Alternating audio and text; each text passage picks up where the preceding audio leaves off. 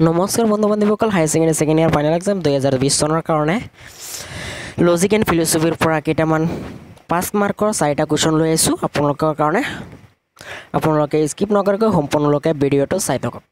প্ৰথম কুৱেশ্যনটো হ'ল যে নিৰীক্ষণ কাক বোলে, ইয়াৰ বৈশিষ্ট্যবোৰ আলোচনা কৰা।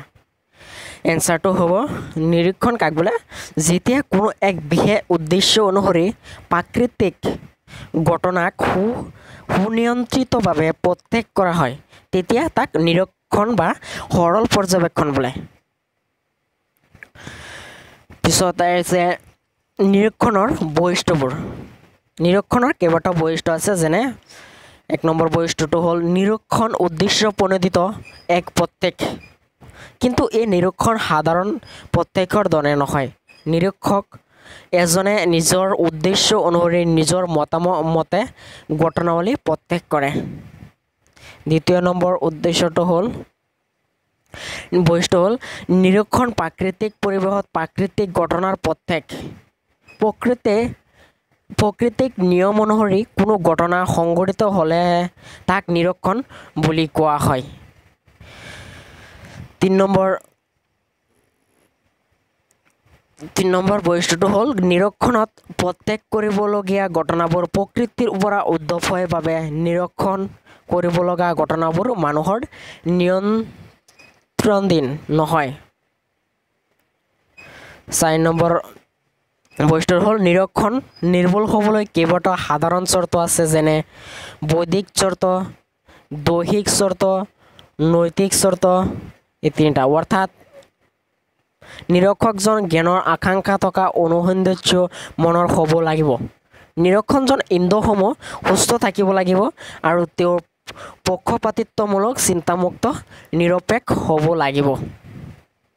এতিয়া আহিছোঁ 2nd নম্বৰ কুৱেশ্যনলৈ। 2nd নম্বৰ কুৱেশ্যনত আছে অবৈজ্ঞানিক আগমন কি, ইয়াৰ বৈশিষ্ট্যসমূহ আলোচনা কৰা।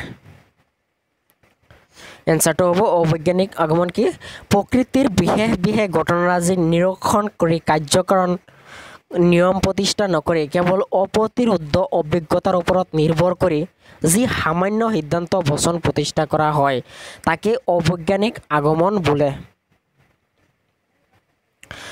অবৈজ্ঞানিক আগমনৰ বৈশিষ্ট্যসমূহ হ'ল 1 নম্বৰ বৈশিষ্ট্য হ'ল অবৈজ্ঞানিক আগমনত এটা যথাৰ্থ বচন প্ৰতিষ্ঠা কৰা হয়। 2 নম্বৰ বৈশিষ্ট্য হ'ল ইয়াৰ সাৰ্বিক বচনটো বিশেষ বহু দৃষ্টান্তৰ পৰ্যবেক্ষণৰ ওপৰত নিৰ্ভৰশীল।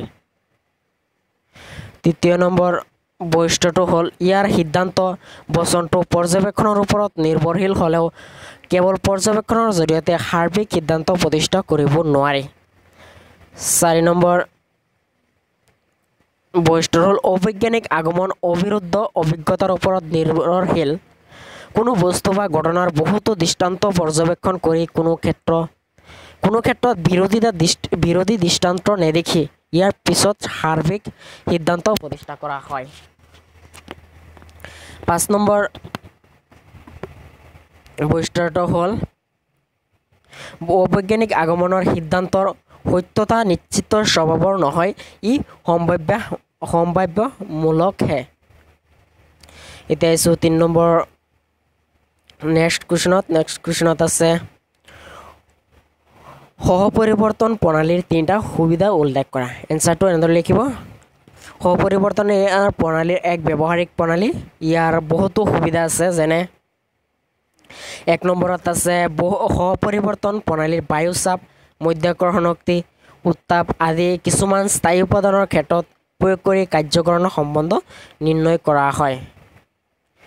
2 নম্বৰত আছে সহ-পৰিৱৰ্তন প্ৰণালী নিৰীক্ষণমূলক আৰু পৰীক্ষামূলক হোৱাৰ বাবে এই প্ৰণালীৰ জৰিয়তে কাৰ্যকৰণ সম্বন্ধ নিশ্চিতভাৱে নিৰ্ণয় কৰিব পাৰি। 3 নম্বৰত আছে সহ-পৰিৱৰ্তন প্ৰণালীয়ে কাৰ্যকৰণৰ সম্বন্ধ নিৰ্ণয় কৰাৰ উপৰিও ঘটনা দুটাৰ মাজত থকা কাৰ্যকৰণৰ সম্বন্ধৰ পৰিমাণগত স্বভাৱ বিচাৰ কৰে। এই কুৱেশ্যনটো 3 মাৰ্কৰ কুৱেশ্যন। আৰু এই যে লাষ্ট কুৱেশ্যনটো হ'ল 5 মাৰ্কৰ কুৱেশ্যন। এইটো সৰল বাস্তৱবাদ কি? ইয়াৰ বৈশিষ্ট্যবোৰ আলোচনা কৰা।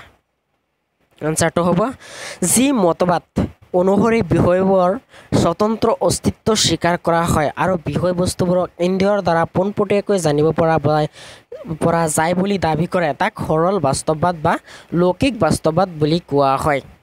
এনেদৰে আহিব পাৰে লৌকিক বাস্তৱবাদ কাক বোলে বা সৰল বাস্তৱবাদ কাক বোলে।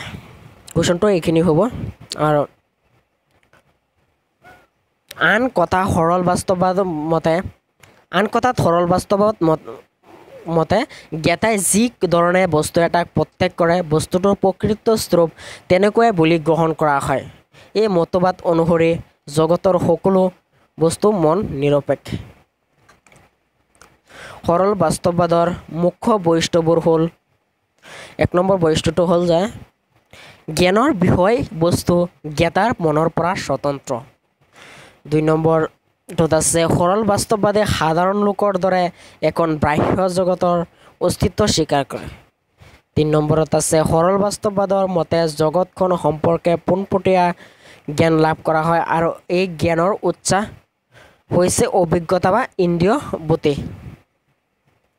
4 নম্বৰত আছে এই মতবাদ মতে জগতখন বা বস্তুবোৰ কোনোবাই প্ৰত্যক্ষ কৰিলেও থাকে বা নকৰিলেও থাকে। বস্তুটোক জনা বা নজনাৰ ওপৰত বস্তুটোৰ অস্তিত্ব নিৰ্ভৰ নকৰে। 4 নম্বৰ বৈশিষ্ট্যটো হ'ল সৰল বাস্তৱবাদ মতে বাহ্যিক জগতখনৰ বিষয়বস্তুৰ জ্ঞান তাৰ গুণৰ দ্বাৰা জনা যায়। 6 নম্বৰটোত আছে বাহ্যিক বস্তুৱে আমাৰ মনৰ মাজত সংবেদনৰ সৃষ্টি কৰে। এই সংবেদন সকলোৰে কাৰণে একেধৰণৰ হয়। 7 নম্বৰটোত আছে এই মতবাদ মতে বস্তু এটাক যি ধৰণে প্ৰত্যক্ষ কৰা যায় সেয়ে বস্তুৰ সত্যতা।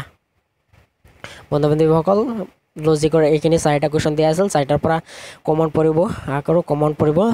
যদি মোৰ air channel Assamese YouTube channel subscribe কৰে তেনেহ'লে ছাবস্ক্ৰাইব কৰি দিয়ক। কেনেদৰে নতুন ভিডিঅ' সকলোতকৈ আগত পাব লাগিব। Thank U.